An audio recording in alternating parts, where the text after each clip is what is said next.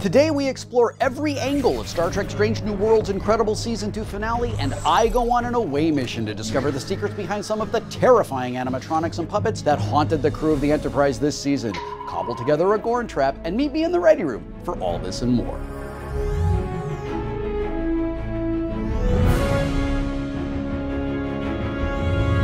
Hey nerds, I'm Wil Wheaton, and this is The Ready Room, your official behind-the-scenes hub for all things Star Trek universe. In this week's episode, the Gorn are back in a big way. But if my mentioning the Gorn only makes you think of that awesome rubber suit from 1967, I'm going to call for a red alert! Just like Nurse Chapel giving vaccines to a human colony, I'm here to inoculate you from spoilers. So if you haven't seen the pulse-pounding season finale titled Hegemony, recalibrate your sensors, stream it, and return here for a full mission briefing. This week's season finale features a whole bunch of Gorn. Would it be a gaggle of Gorn? Maybe we could call it a Gorn field? The talented artists at the practical special effects studio Legacy Effects produced the Gorn and several more of our favorite Star Trek creatures. I recently went on an away mission to Legacy Effects Studio, where I visited with co-founder and owner J. Allen Scott and learned about his company's contributions to Star Trek over the years. The final episode of Star Trek Strange New Worlds' second season is one of the most cinematic yet. It is emotional, it is terrifying, and it ends with a high-stakes cliffhanger worthy of a Star Trek finale. Oh, and just in case all of that doesn't land it in your personal top 10, Scotty. Being like maximum Scotty. Are you kidding me? Control room, engage. You having issues with comms? Mine just went out. Let me check with Cayuga. Call to bridge. You read?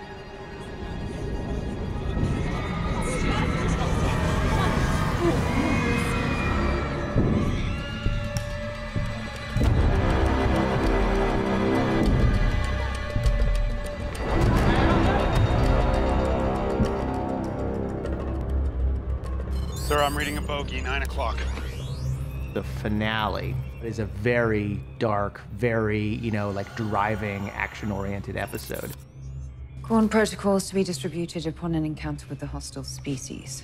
Breaking case of Gorn. Ortegas finally goes to a planet. I've been asking for this as Ortegas and as Melissa. I'm like, what's about to happen?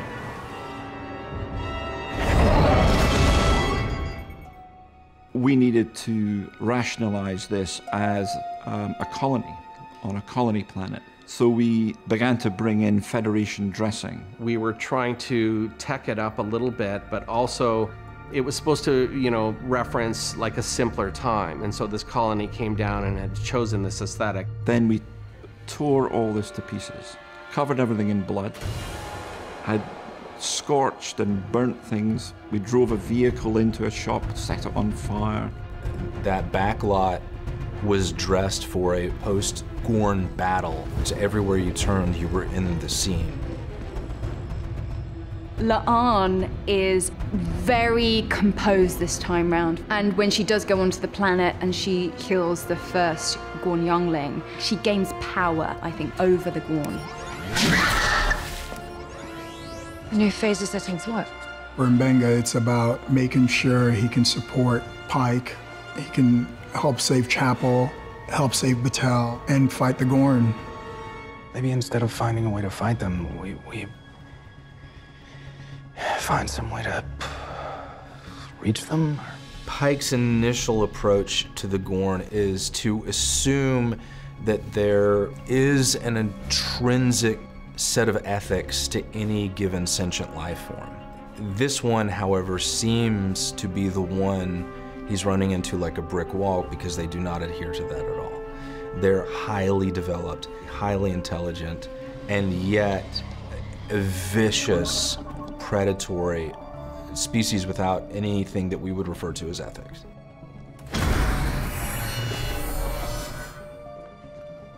You're not gone. Obviously. You shouldn't have walked into my Gorn trap then. It was clear there was I'm gonna say an engineer-sized hole right in the middle of the story. I needed a scientist. I needed somebody who might have an interesting solution to this problem with the Gorn. What are my manners? Montgomery Scott, at your service. The thing about bringing original series characters back, we always knew we were going to get there over time. But you have to deliver it in a way that's really satisfying because there's so much expectation about all these characters.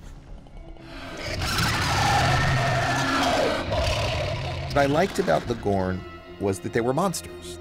But it turns out they're really hard to do. Swing his neck fast, like give him some speed when he swivels his head out like that, yeah. We were just in a murderous rage all the time about the little Gorn. You know, we're trying to puppet and we're replacing it with CG, and then we're like making it darker, putting it in you know, and you sort of long for the guy in the suit that Kirk was fighting on the planet. And then, while we're having a murderous rage, we start to see the big Gorn, and we're like, oh yeah, now I like the Gorn again. Any idea what that is? In order to destroy this machine on Parnassus Beta, Spock has to perform like a very crazy mission to the Cayuga in an EV suit, and on the ship is a Gorn.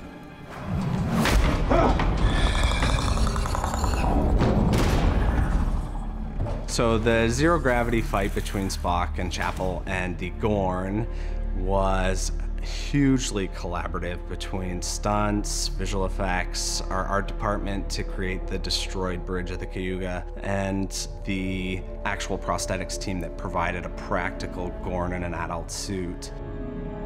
This thing is like giant. It is a man in a suit, but it's of course integrated with animatronics, and there's ways to cheat a body to make it look inhuman, which Legacy Effects has done in the best way possible. I think the most challenging stunt work that we did this season was in 210 in the finale episode with the Gorn fight in Zero Gravity. For a stunt performer playing the Gorn, you need to be strong for starters. The suit is massively heavy. Some estimates are close to 100 pounds that you're wearing the entire time that you're performing. Now Warren's very strong and he's big, he's 6'7.5", so he's got the frame to carry it for the adult Gorn.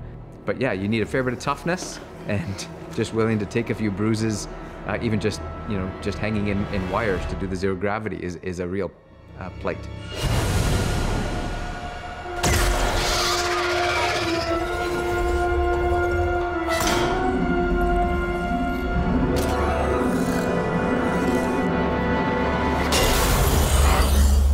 Part of what we traffic in on the show is modernizing the classic ideas that came out of those original Trek shows. And one of my favorites, one of the ones that we hadn't got yet to try, is the two-parter. The colonists in the landing party appear to have been beamed up by the Gorn. Cliffhangers have always been a part of Star Trek, and I'm glad that we get to introduce cliffhangers at the end of our season. I remember looking to Rebecca on the day and being like, I'm sweating. Like, Celia is having a very, Celia's anxious right now. Uhura, of course, is anxious, but Celia's having a real tricky moment with this.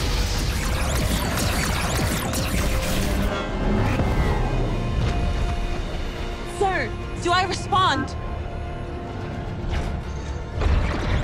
Orders, Captain. Those storytelling ideas still work. And also, those stories are too big to tell in one episode.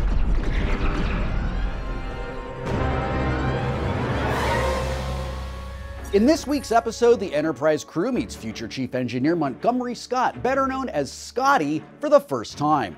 In what Star Trek The Next Generation episode does the crew of the Enterprise D also have their first encounter with the legendary Miracle Worker? A. Relics, B. Rascals, C. Force of Nature, or D. Homeward? Don't boldly go anywhere, stay tuned for the answer. I love a good Ready Room away mission, and today's is spectacular. I am with J. Allen Scott at Legacy Effects Studio, the practical effects house that created the Gorn and tons of other amazing Star Trek effects. Thank you so much for being here with me. Thanks for coming out. We're really excited to have you guys here. So far, I've only seen this much of your shop, and I just have to keep picking my jaw up off the floor. I got kind of close to that adult Gorn back there and was half expecting it to move. It's so scary looking. You have done so much stuff for Star Trek over the years. Tell me about Legacy Effects, and tell me about some of the things that we have seen on screen that you've created. Well, myself and my three partners, John Rosengrant, Lindsay McGowan, and Shane Mahan, co-founded Legacy Effects about 15 years ago. Okay. We were all with Stan Winston for 20, almost 30 years. Oh, wow. Individually. And recently, we've started to put our toes more into television. We didn't do a lot of television. We did a lot of features. We did a lot of commercial work, and then just dabbled. But we never had one of those opportunities to have a show, like an anchor show where you did the Monster of the Week. When we went up for a set visit last season up to the set of Strange New Worlds, I got to see one of those Gorn heads. I was so floored by how legitimately terrifying that piece was. Where do these nightmares originate? Well, we have a long list of designers and character designers, and every one of us came with growing up with monsters of one sort or another. So the brain trust really comes from our own desires to recreate our childhoods. And then it's a huge creative process with the directors and showrunners to hone us in as to what the franchise wants or what the world needs. These things look like little cameras aiming forward, which actually is pretty cool. But it's a long history of creating really fun characters. That's what Stan was all about, was building characters. Yeah. And it's just carried through with everything, because when you start thinking about what are you going to do, it's not just a makeup effect. It's like you start to realize that these are creatures and civilizations and societies, and there's reasons for this stuff. It's not just like, hey, how do we make them, interesting, scary, friendly, comedic, whatever they are. It's like there's anatomy that goes into it. There's reasons that things are what they are. Do you work with the writers on those things, or are you given free reign to, do you bring it back to the table? Oh, we did some work and figured out that we think the Gorn society is like this. So it's a little bit of way. both, but mostly it comes from the writers. It was interesting, the first season is like, we just started, we call it a shotgun approach. Like, wouldn't this be cool? And pulling stuff from all over. And then we would do a presentation, and part of that presentation would also be like props or wardrobe or the art department. And then we would see what they were bringing to the table. Was like, oh, this isn't, what we did was completely inappropriate. Yeah. That doesn't fit within the world that they were building for that species. And so then we would go back. So it just became much more important that we get in tune with, the design of the ships and the technology and what do they use and why. It became a question of why is that? It doesn't really affect anatomy, but sometimes it does. Would you talk a bit about the marriage of these beautiful, practical, very complex puppets with the CG and how you blend these things together to create a seamless creature?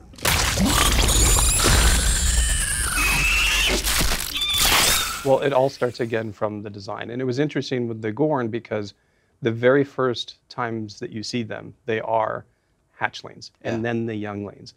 And we all had discussions with the creatives. It's like, well, that may be what we're going to be for this episode or this season. And we're just teasing as to where the story's going to go with the Gorn. But it's like, we need everything.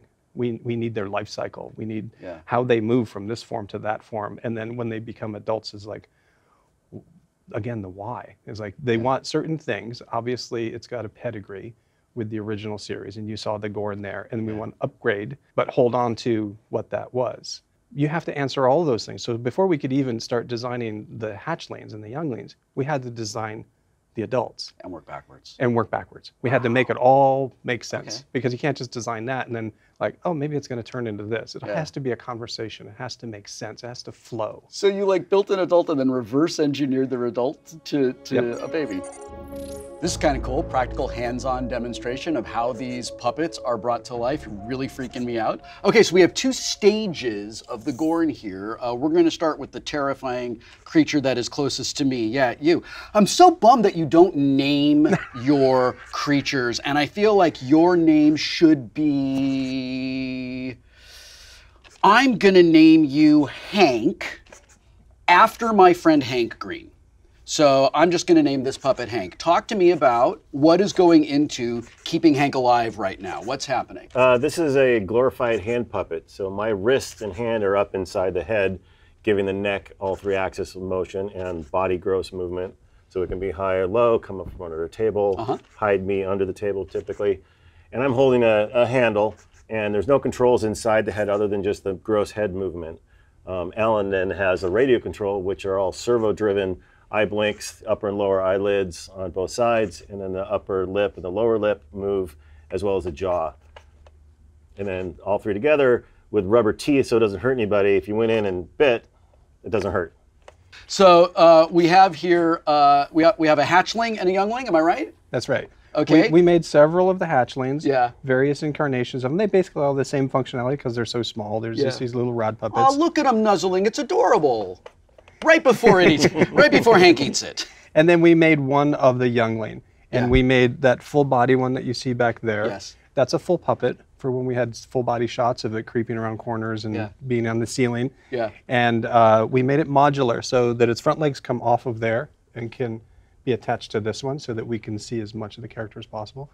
But most of our work was going to be for insert shots because all of them, they're running and jumping across boxes and ceilings and all over the place. Yeah. So ours were the quieter moments where it would creep around a little bit more of the spooky stuff. One of the things that really grabbed my attention when I first saw the puppet for the adult Gorn up in Toronto were the eyes. The Gorn, his eyes are not spherical, which is a typical animal life form, eye shape. They're egg-shaped, which doesn't allow them to rotate in both axes on the same point because the longer axis then would move up and bump into the eyelids, and it just doesn't work that way.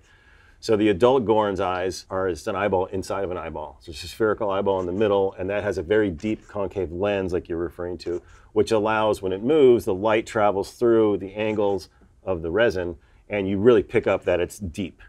It's not a surface coat eye, which looks very doll-like and artificial. It has a very deep, lifelike, organic look to it.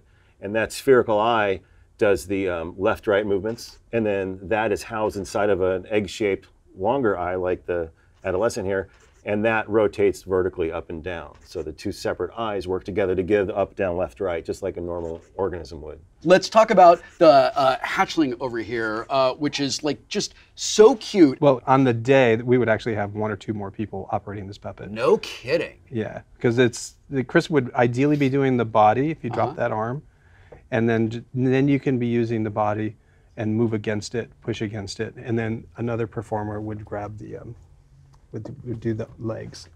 Let's do the front ones, you do the back ones.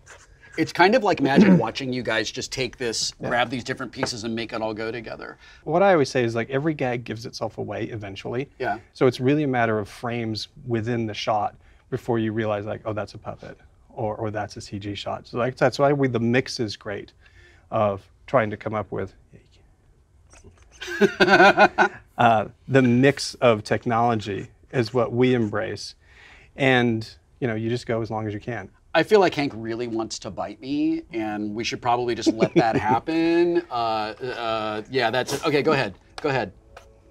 Oh God! Oh, I'm dying. I'm full of Gorn eggs. Thank you. On my notes, I have all the things that go into making a Gorn believable on screen. Tell me if I'm right.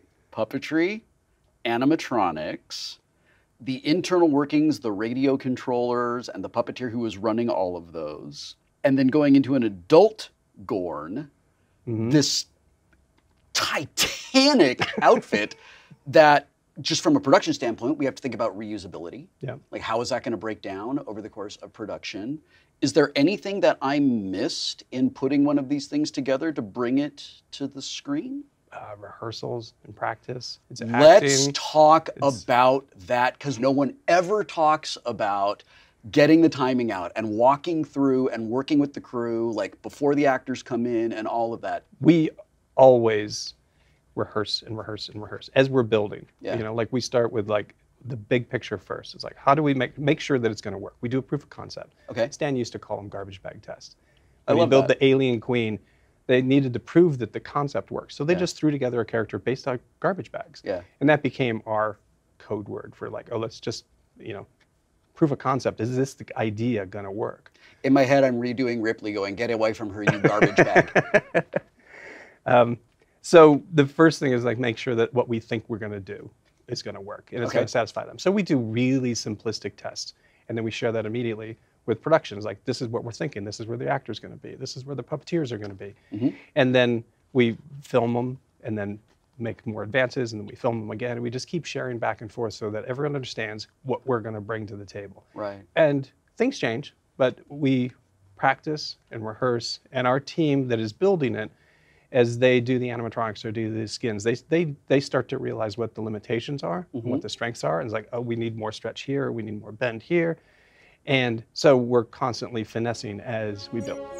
We're at Rick's workstation. This is the Gorn that scared the crap out of you this week in this episode. Tell me what is going on here, and just talk to me about these connections and how it all works. Well, what you're seeing here is the internal mechanical structure of the Gorn, which is normally covered by skin or the flight suit. And so it's all aluminum framing that's built around some motors, these electronic motors that are very strong and quiet and much faster and stronger than they were in the past. So we've made some leaps and bounds with that technology. And inside the head itself are standard hobby servos for model airplanes and cars that runs the eyes and the jaw, things like that. And so we have radio controls that we use for model airplanes or boats, cars, whatever you want. And we use it to run these things. So I'm controlling the neck and head base movements. Yep. Alan's controlling the eye features, and another Chris is off camera controlling the jaw, and there are other lip functions and eyebrows and things that aren't plugged in at the moment. Yeah. But that's basically what it is. So we have batteries that power this, that go through voltage regulators, through a circuit board that communicates for us. But it's the end result of a ton of work from a great team, because we've got great sculptors, digital artists, mechanics, engineers, electronics guys who program software, painters, people who make the skins, the core, everything. So it's there's a lot of people involved in making this. Will you three work together to sort of breathe some life into our friend here? Yeah. When I went up to set visit and saw this for the first time, I think you handed me this to like sort of move it. Controlling it. And I did a terrible job. And I was already impressed with what you did, but I was really blown away at the natural biological movement of all of this and how believable it all is. Show me some of the earlier steps of this. So we start with a sculpture. Either it's made traditional way out of clay, or it's a digital sculpture. And either way, we'll scan the clay version, or we'll have the digital original version. And that'll be brought in for me. I prefer ZBrush, which is this program up here. And then we bring the model in here. We shrink. I take a copy of the skin. We shrink it down slightly, subtract that from the original skin, leaving a thin layer, which is what the rubber skin ends up being. Okay. The inner surface is now going to be the skull, essentially, or what we call the core. Okay. And then we take that, make a copy, shrink it slightly, subtract that, all digital. Now you have a thin shell of that skull, which is now empty for me to put my motors inside. I feel like we are in the middle of kind of a ramping up toward a paradigm shift in how we do this sort of stuff with 3D printing and modeling and the materials that you have available to you. Am I right? Absolutely. Yeah, you are. Yeah, we're deep into that already. Yeah. Like with the eyeballs, it's like, well, we could never have manufactured an eyeball the way that Let's grab Rick those and look designed at it. them closely because they're so incredible. So this oval eye, as Rick was describing earlier, it could pivot this way easily. Yep. But it's like it's an egg, so it's gonna wobble out and wobble this way, and that doesn't really work. So we started looking at if this was the movement. You know, you got this going up and down, and this one moves side to side, and now you've got both axes, and you've also got this weird, just interesting shape in there. Yeah. That could be a membrane, or it's like a deeper. And these were all printed. So I made several versions of the sclera. Yeah. Some that are kind of an inverted goat eye. You got this weird star pattern. look and at so that. So this was a CAD model, very precise on how it keyed in. Then I took it into ZBrush and I abused it and made it all wobbly and organic. And then we had people paint them. And Yeah, so we just like what and looks the we could pop most. a different one in as we needed to try out. Yeah, it's like, well, should the eye be that way? Should it be moving in there? And we could get this really tight to it. You know. I hope that there are fan film makers at home watching this and taking notes and like, oh, I'm going to steal that. I'm going to do that. This I is want so to see those. Cosplayers and you know home hobbyists is like we learn from them all the time. Yeah. Because that's one thing I've said for years is like you can't compete with that kind of passion. Right. I was like, and they don't have all the tools that they have. They don't have this facility. They don't have the budgets. And they get creative, and you're like, that's a really good idea. Yeah. Either that's the direct idea, or oh, that made me think of this, and we've got this printer. We could use that for. Yeah. And figure out something new. So I think the last piece we have over here that we can look at is the helmet from the EV suit. Is that right? Yep. Yeah, that's the helmet from the EV May suit. I touch it? Yeah. It's very expensive. Be careful. I believe you. I didn't expect it to be soft. And this comes over this guy's head. This mounts over his head, Yeah, and we've removed pieces from this now that would bolt onto this. All right. that would bolt up into here, and then this would be covered by this kind of trident-shaped covering that goes over the top of the glass. Yep. Well, this is amazing, and I'm going to steal it. So you want to try it on? Yeah. Wait, can I really try it on? I can actually I don't put it know on? if you'll fit. We could try. It's only supposed to go to here, and this is where Warren's head was. There we go. But do you think that I'm a Gorn now? It's pretty convincing.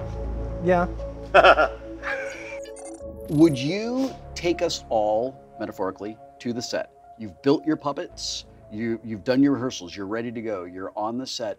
Would you talk us through how you collaborate as a puppeteer and as a designer with the director and the actors on the set? When it's working in the best way possible, everyone just reacts to the puppet, or the character, and then we're on the outside. You know, it's like that old saying is like, if you've done your job right, nobody knows that you did it. Yeah.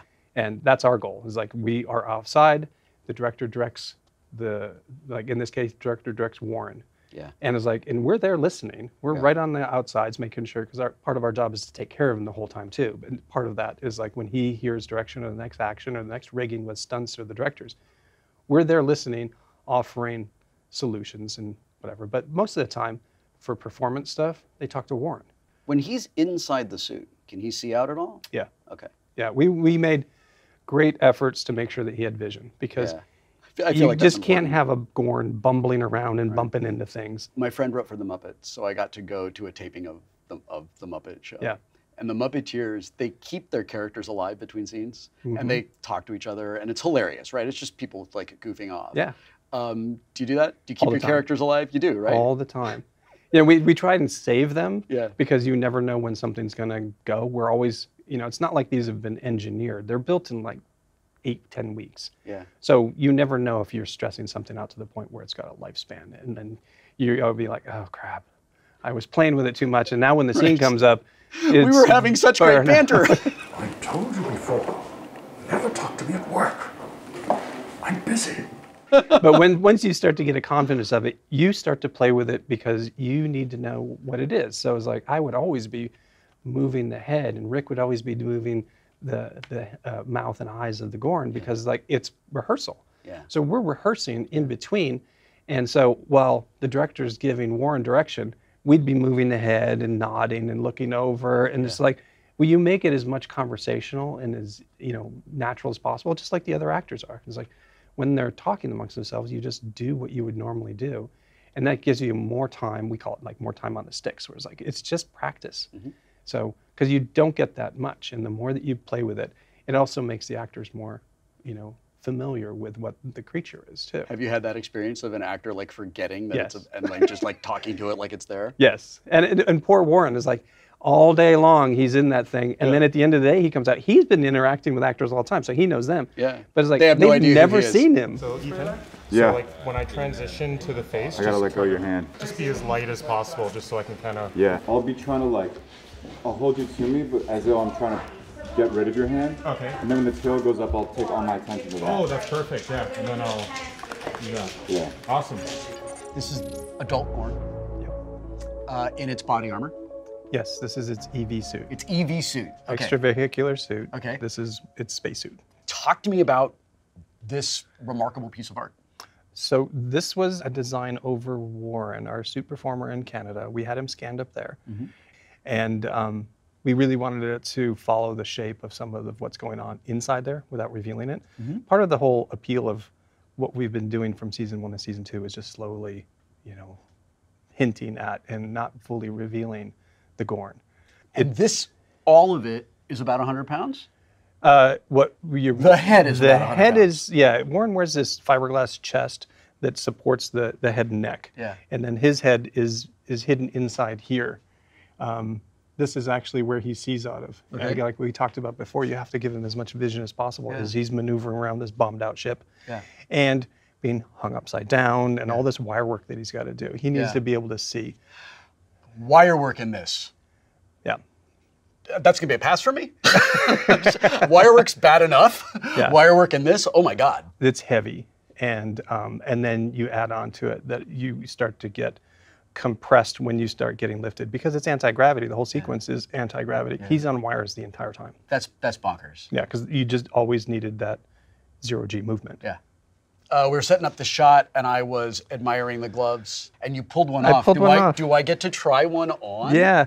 So part of what we did, again, some of this is necessity that becomes canon. Okay. And since this is an alien EV suit, we took some liberties with like, well, that's armored and covered in a way, but it's like it didn't make any sense just to have it there. So we started repeating that. Repeated it here in the abdomen, it's in the shoulders, and the elbows, all of these areas that required more movement. Yeah. That would be like their tactical stuff. Okay. That's still environmentally safe, but it's Yeah. not armored.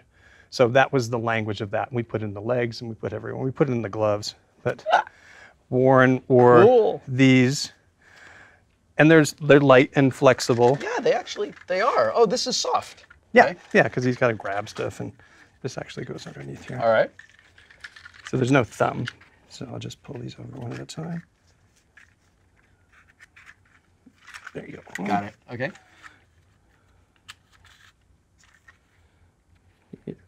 A little bit too tight on the back here. But. All right. And now these are made for Warren, and then this would Okay. snap over the top. And this was the last thing that we would do for Warren, because, and one of the first things that we would take off, but that's basically it. And whoa, armored finger extensions that just look threatening Yeah. and larger than, much larger than your hand, so that when it comes up on Spock, it's like it could crush him. I am barely moving my fingers at all to make that happen. Oh my God, you guys. Yeah. This feels like a great place to end this segment. Can you do the Vulcan one? I can almost. Yeah, live long and prosper, nerds.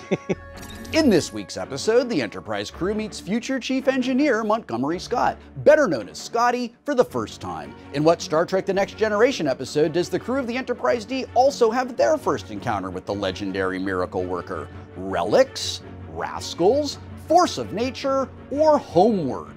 The answer is relics. After discovering a crashed starship named the USS Jenolan, the Enterprise D crew learns Scotty survived the ship's accident by holding his pattern in the ship's transporter buffer for nearly 80 years. Once rematerialized, Scotty works with Geordi LaForge to prevent the Enterprise from meeting the Jenolan's fate. It has been an absolute pleasure and such a privilege to dive into Strange New Worlds with you this season. Thank you to J. Allen Scott and our friends at Legacy Effects for a very fun peek behind the curtain. And from the bottom of my heart, an enormous thank you to everyone from the cast who made time for us and you in between seasons to share their insights and experiences behind the scenes. They do not have to come here and do this, and I think it's important you know that they choose to be here, and I am so grateful. We're going to close our hailing frequencies for a little bit, take some well-deserved shore leave. We will be back in the Ready Room later this year for Star Trek Lower Decks, and I cannot wait. You have no idea. Until then, I'm Wil Wheaton. Live long and prosper.